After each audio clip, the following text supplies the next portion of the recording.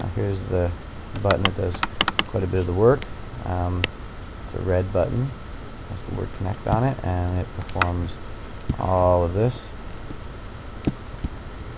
all that code when it's clicked. And what that does is it starts by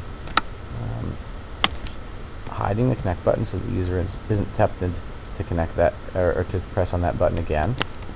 Otherwise that could cause an error by trying to connect to the same port again. We have a button again. Refer to the button mode.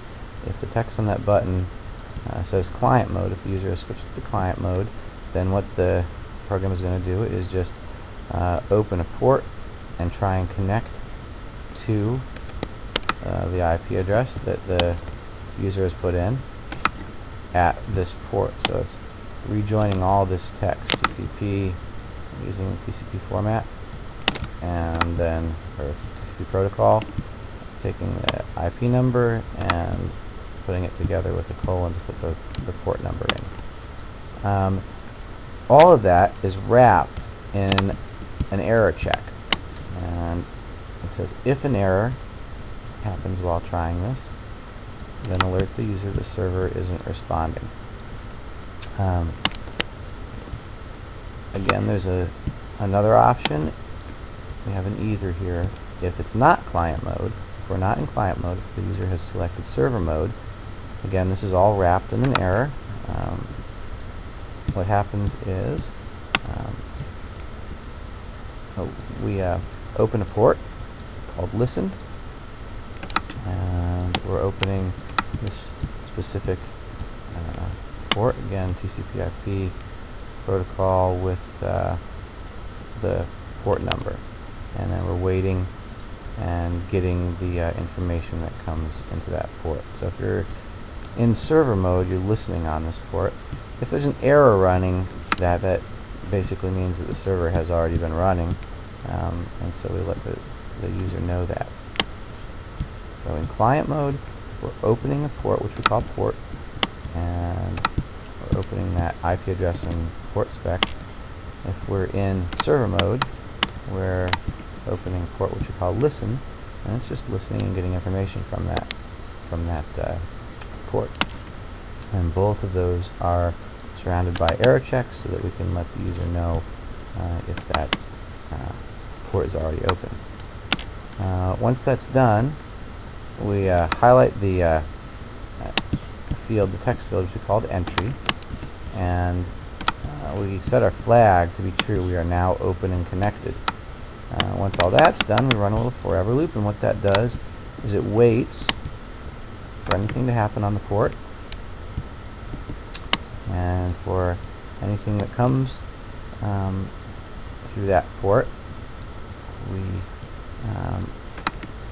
put that text into the display item, which is a text area that we're going to create in a moment.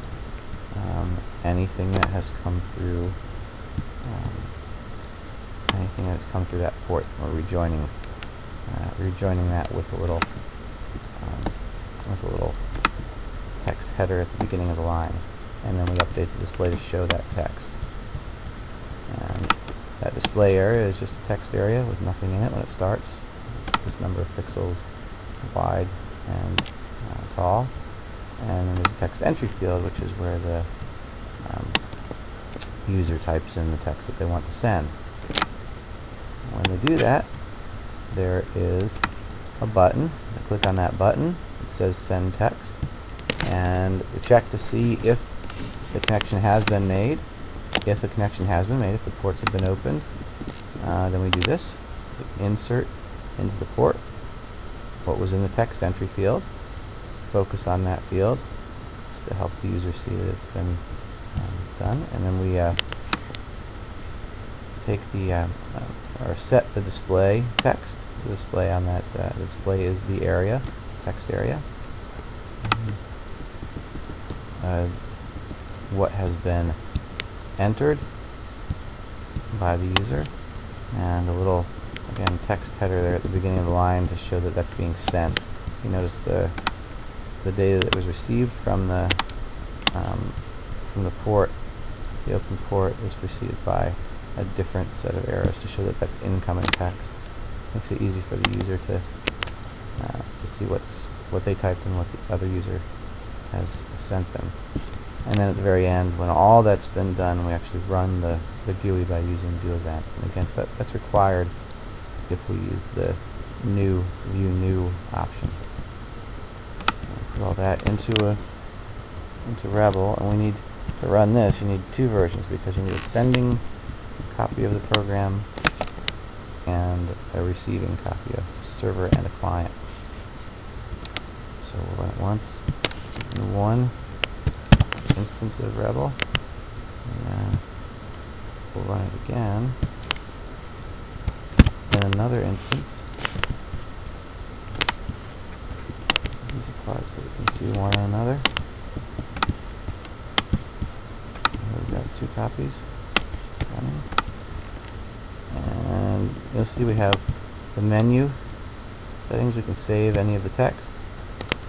Some place where we'd like to save it. And what that does is save any of the text that's in that text data area.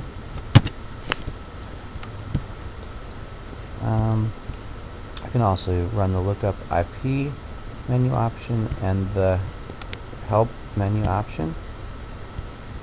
We can set to either client or server mode, and you notice that when that button is clicked, one of the bits of code in the in that button's action code is to hide this bit so that the user isn't tempted to change something.